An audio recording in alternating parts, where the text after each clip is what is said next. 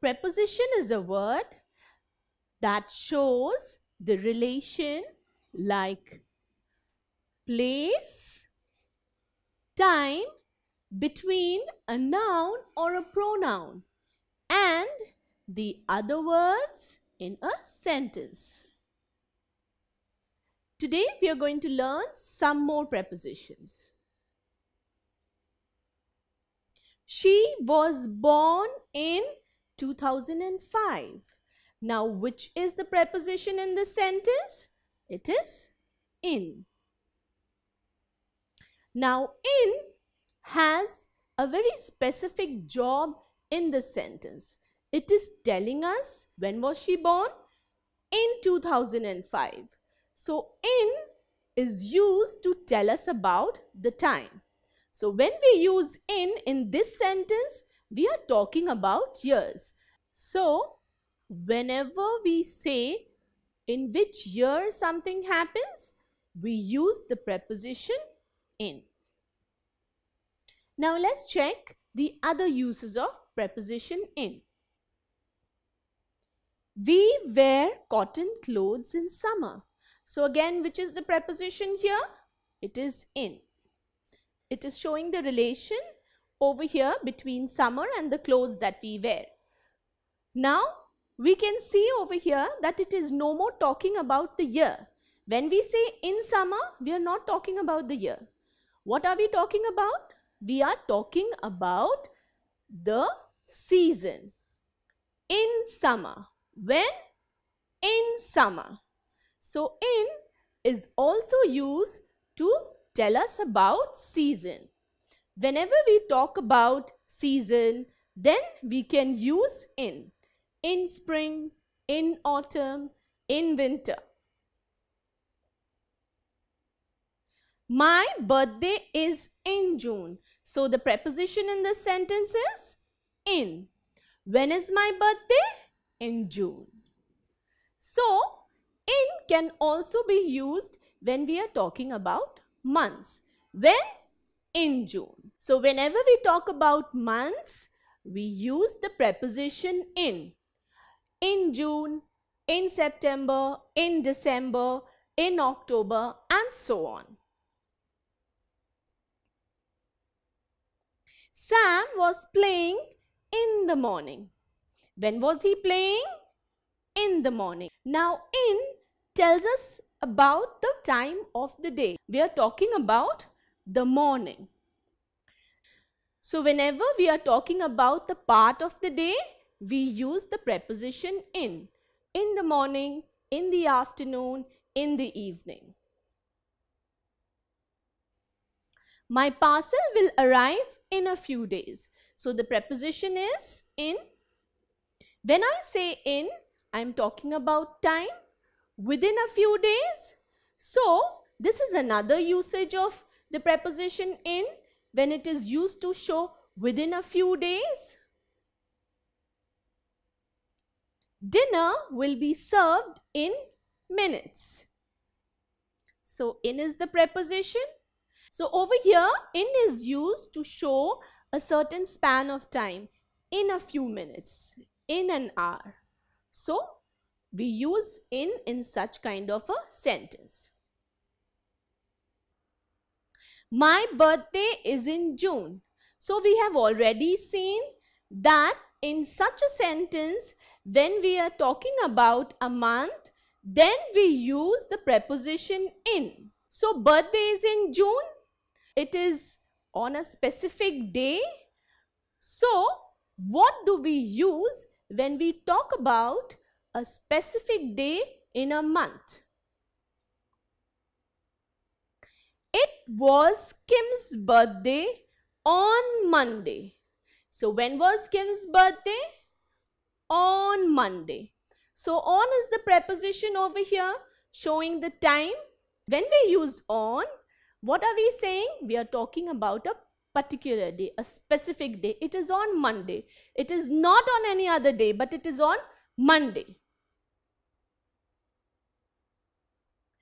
Christmas is celebrated on 25th December. Now, which is the preposition here? It is on. Now when we use the preposition on, what do we mean? We are seeing that we are talking about a date. It is 25th December that we are talking about. So it is one specific date. When we talk about a specific date, we use the preposition on. Now, if this date was not there, then our sentence would become Christmas is celebrated on December. Can we say that?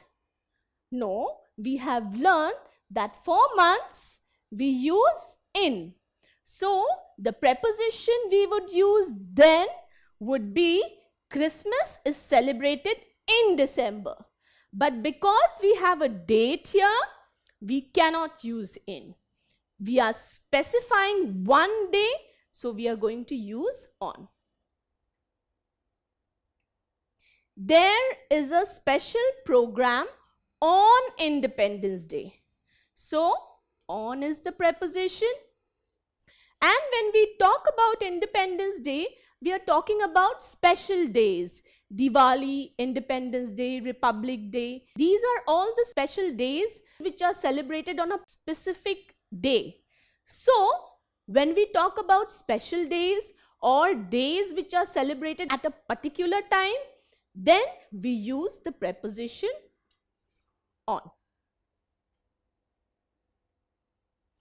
I reached office on time. So the preposition is on over here. So when I say on time, what do I mean? I am talking about a specific time. It could be 9, it could be 10. I reached office on time. I mean that I reached it on that time. My father will drop me at 8 o'clock. So when will my father drop me? At 8 o'clock. So at is the preposition over here.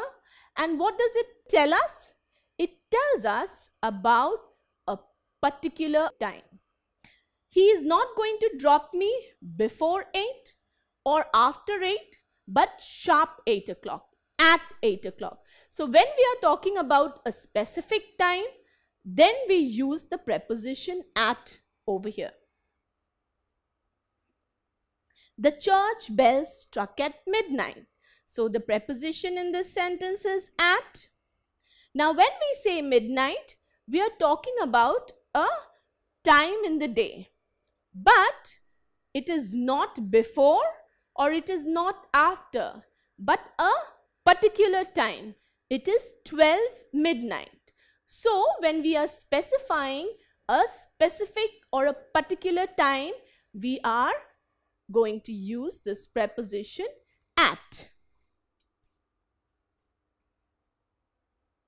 We have already learned that we use in when we are talking about the different parts of the day. In the morning, in the afternoon, in the evening. But note that we never use the preposition in for night. We always write at night. Fill in the blanks with the appropriate prepositions. The function is dash the evening. The gates will be open dash 5 p.m. We expect the guests to arrive dash time. The options are on, in, at. What do you think will be the answer? Let's check this. The function is dash the evening. When we say evening, we are talking about a time in the day. So, for time in the day, what do we use? We use in. The function is in the evening. The gates will be open dash 5 p.m. So when we say 5 p.m., we are specifying a particular time that the gates will open. Not before that, not after that, but 5 p.m. So when we are specifying a particular time, what do we use? We use at. The gates will be opened at 5 p.m. We expect the guests to arrive dash time. So when we talk about time, we mean the specific time the function will begin. So we will use on here. So the guests will arrive on time. So today we have learned the prepositions on, in and at. On is used for specific days, for specific time and for specific special days. When we talk about in, we are talking about months, years, or it could be season. It could also be within a span of time. And when we talk about at, we are again specifying a particular time. So, there are many other prepositions which we will learn soon. Try using the prepositions in, on, at in sentences of your own and see how many different sentences you can make. Don't forget to subscribe to our channel. You can register for free at deltastep.com or download the DeltaStep app to get all learning resources as per ICSE, CBSE, IB, Cambridge or any other curriculum. Over 5,000 amazing lectures across maths, science, English and social science. Our unique interactive video technology keeps you engaged and our iDictionary feature allows you to quickly revise any concept. Master each topic at your own pace with our adaptive practice technology and 1 million plus questions. Get instant answers and detailed solutions. Be exam ready by taking unlimited mock tests, performance analysis along with actionable feedback, personal tutors to resolve your slightest of doubts. That's not all. You can also win amazing prizes like PlayStation, iPad, watches and many more along with certificates through our Earn As You Learn program. So at DeltaStep, learning is not just fun and easy, it's rewarding too. So register for free now.